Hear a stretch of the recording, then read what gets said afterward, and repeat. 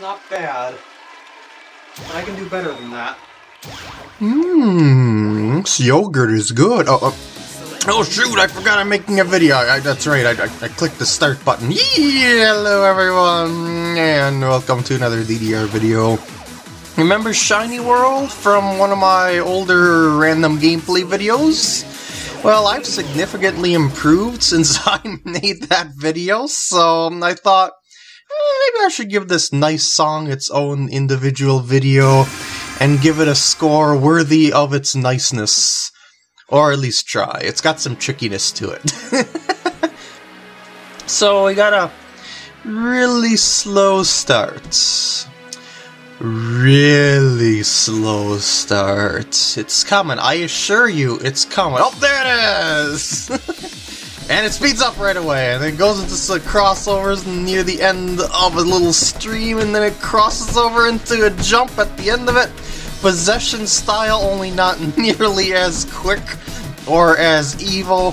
And then a lot of those patterns just repeat on this first section here. Until you get to about here, and then it just goes into some regular step jumps for the most part. But look out for those green arrows there. Yeah, it's gonna make the song play at those spots as if it's 400 beats per minute. Just saying. So you want to make sure your feet are in good position for that, because you don't want to stumble trying to run into those in the middle of a crossover or something like that. Just get your body in the right position so you don't lose your balance or something like that, which you can't actually do even with the balance bar, which I can move pretty quick. And here's a little stop. Go! And here's another repeat of the beginning sections, as you can tell here.